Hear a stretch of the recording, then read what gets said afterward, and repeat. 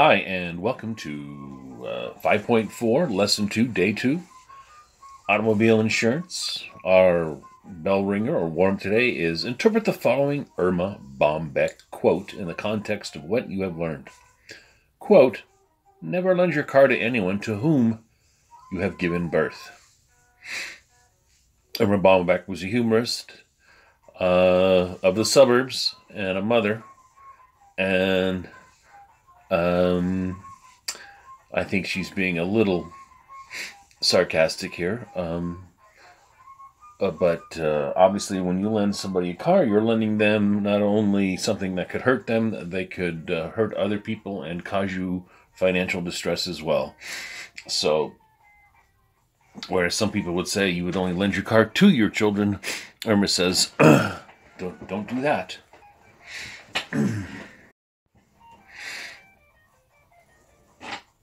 Let's take a look at our last notes page. That was day 1 for automobile insurance.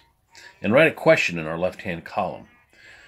The question I have here as an example is, what's the difference between PIP and BI insurance? The answer is, if a driver causes injury and there are no lawsuits, then PIP covers. If not, bodily injury.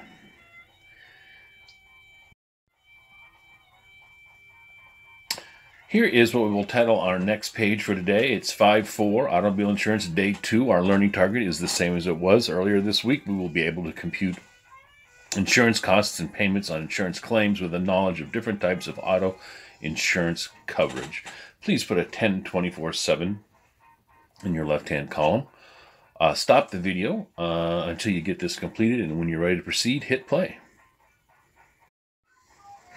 Here's a little bit of reading added into the second part of our lesson. It says deductibles. When you purchase an automobile insurance policy, you must choose a deductible amount that will be part of the policy. The deductible is the amount the policy owner must pay before the insurance company pays any money. So there's a definition for you. It is the amount that you pay before the insurance company pays any money.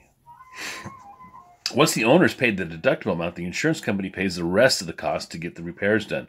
Collision insurance only covers damage to the policy owner's car, not property damage or other driver's vehicles. If a driver has $500 deductible and the repairs to his car cost $2,200, the driver pays the first $500 and the insurance company pays the balance, $2,200 minus $500, or $1,700.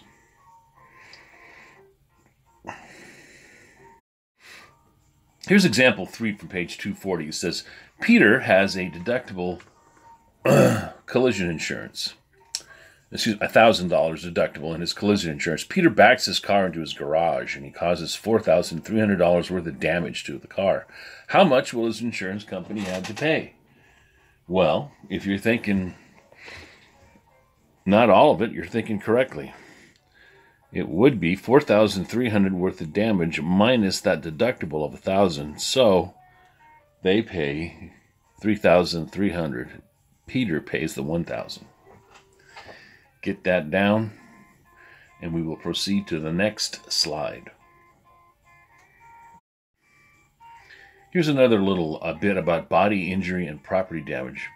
Bodily injury insurance coverage uses 2 numbers with a slash between them. The first number is the maximum amount per accident the insurance company will pay in thousands of dollars to any one person who is hurt and sues you due to your driving negligence.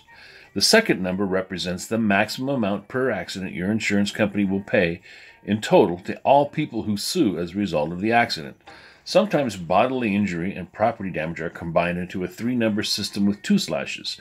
The numbers 100/300/25 represent 100/300 BI insurance and $25,000 PD insurance. Here's example 4 from page 241.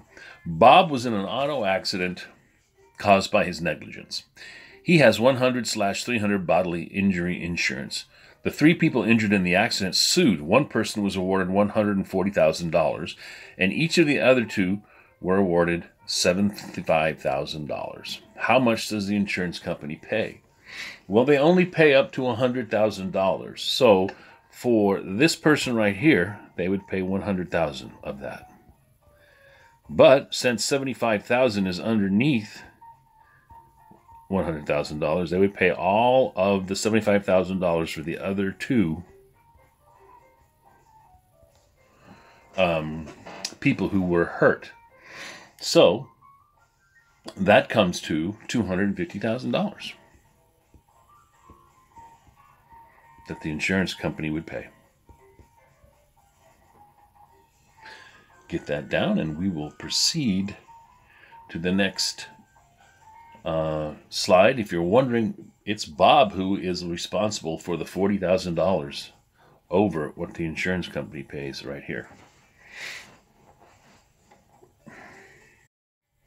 Here's example 5. It's also on page 241. It says Desmond has a policy with 50/150 BI, $50,000 PD, and $50,000 PIP. He causes an accident in which he hurts 7 people in a minivan and 4 people in his own car, including himself. The 11 people who are hurt have minor injuries and do not sue Desmond. The total medical bill for all involved is $53,233. How much does the insurance company pay? Well, the company pays $53,000 as long as no one person has over $50,000. So, because of this right here, personal injury protection. As long as no one of these individuals asks for more than $50,000, and I'm assuming since it's spread over 11 people that no one did, they would pay the entire $53,233. Bodily injury is not relevant to this because nobody sued. Get that down, and we will go to the next slide.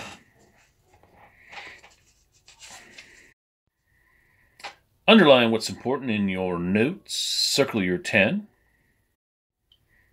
Here is our assignment for today. It's assignment 29. It can be found in Canvas in our modules for week 8 of semester 2, or under assignments, looking for assignment 29. It is in our textbook, pages 242 to 243, problems 7 through 9 and 12. Thank you for watching, and have a wonderful day. We'll see you next time. Bye-bye.